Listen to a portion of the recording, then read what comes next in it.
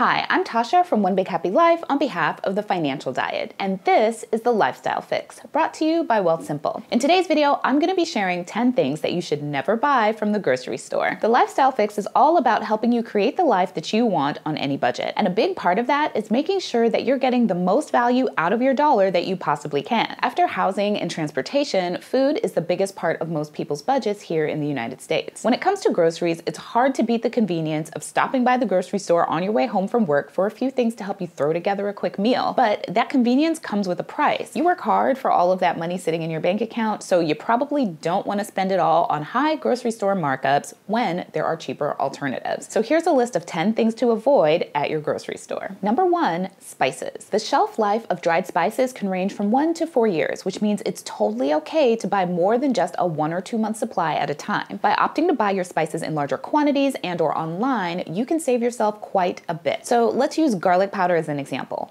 My local grocery store currently has garlic powder on sale for $1.40 per ounce. So a 5-ounce container was $7.50. Meanwhile, Amazon is selling the exact same brand of garlic powder for $9 for 26 ounces or 35 cents an ounce. In this case, skipping the grocery store can save you an easy $27. Even if your spice repertoire only consists of salt, pepper, lemon pepper, and seasoning salt, you'd still be saving yourself an easy $100 just by skipping the grocery store and buying online instead. And if you're worried that you won't use that much or you don't have the space to store the extra, split your spice stash with a friend and save the both of you some money. Remember, friends help friends stick to their budget. Number 2, housewares. Every grocery store has that houseware aisle where they sell handy kitchen tools that you might find yourself in need of because Pinterest made you do it. You'll find everything from whisks to baking sheets in this aisle. While it may seem like a great idea to pick up your kitchen essentials from the grocery store, I mean, it is also where you buy the food that you're gonna cook, right? You really should give that aisle a hard pass. The kitchen utensils in the grocery store carry high prices and the quality isn't always that great. Chances are, whatever houseware item you're thinking about picking up is not actually something that you need right this second. Impulse purchases like these are a grocery store's bread and butter, whereas the actual bread and butter is what they use to lure you through the houseware aisle so they can get your money.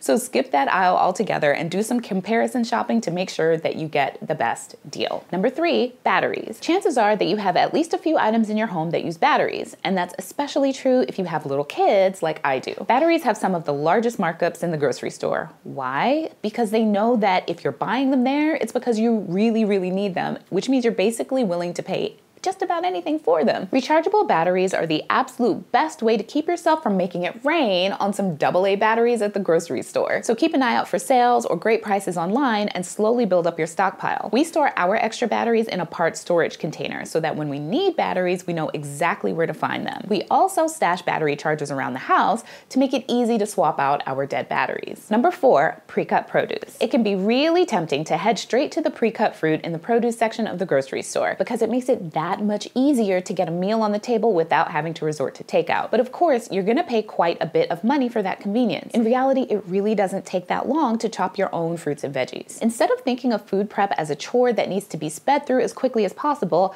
allow yourself to take some time and be present and really enjoy the process of making delicious meals for yourself. So get yourself a good knife and a cutting board, not from the houseware aisle of the grocery store. Throw on some tunes or a Netflix show and chop your own produce. Not only is this good for your wallet, but it's also a great way to de-stress. Number 5, bottled water. Bottled water is expensive for no good reason. It's also pretty bad for the environment. So let's just skip ahead and just talk about the money-saving alternatives. First, you can just drink from the tap. Generally, here in the US, there are no major health benefits to avoiding tap water.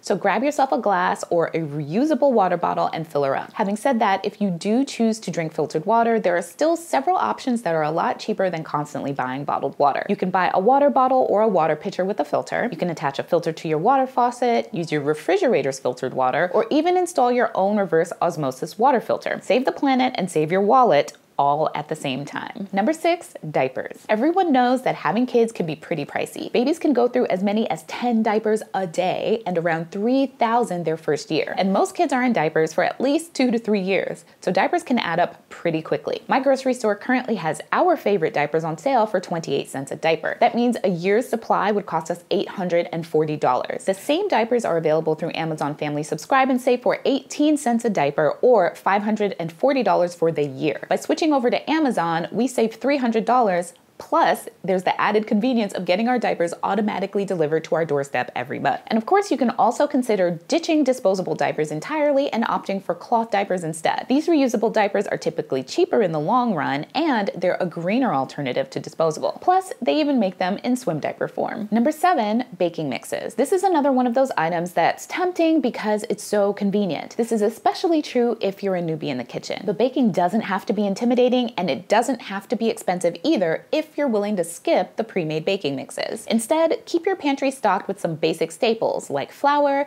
baking powder, baking soda, sugar, milk, eggs, butter, vanilla extract, and cocoa powder if you're a chocolate lover. With these basic ingredients, you can make your own pancakes, waffles, brownies, cakes, and cookies from scratch. You'll save yourself a ton of money, and you'll know exactly what's in your favorite sweet treats. Number 8, gift cards. When it comes to gift giving, you basically can't go wrong with a gift card, unless of course you're always getting them from the grocery store. You need a last minute gift, so you head over to the grocery store to grab a Bath & Body Works gift card and a card. Those same gift cards can be bought at a discount through websites like Raise.com or at your local warehouse store. Online discounters often offer electronic gift cards that you can just print out if you're really in a pinch.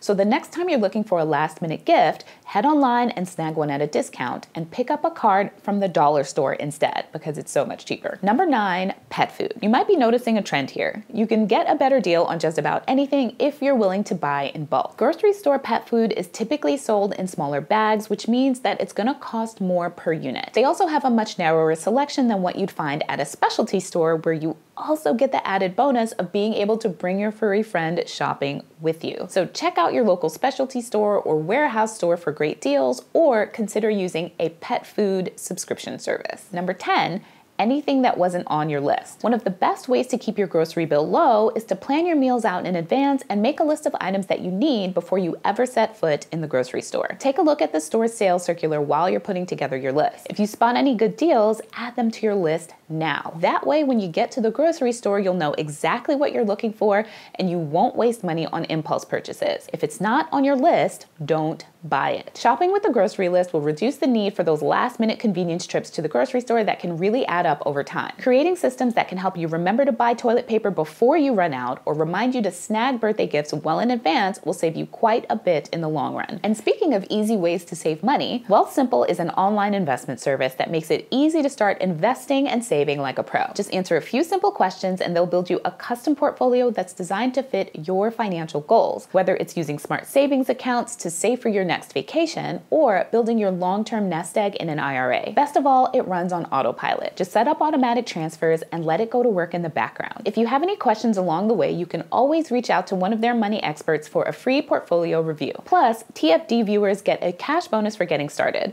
So check them out by clicking the link down below or heading over to wealthsimple.com/promo/lifestylefix. As always, thank you so much for watching, and don't forget to hit the subscribe button and come back every single Friday for new episodes of The Lifestyle Fix. Bye!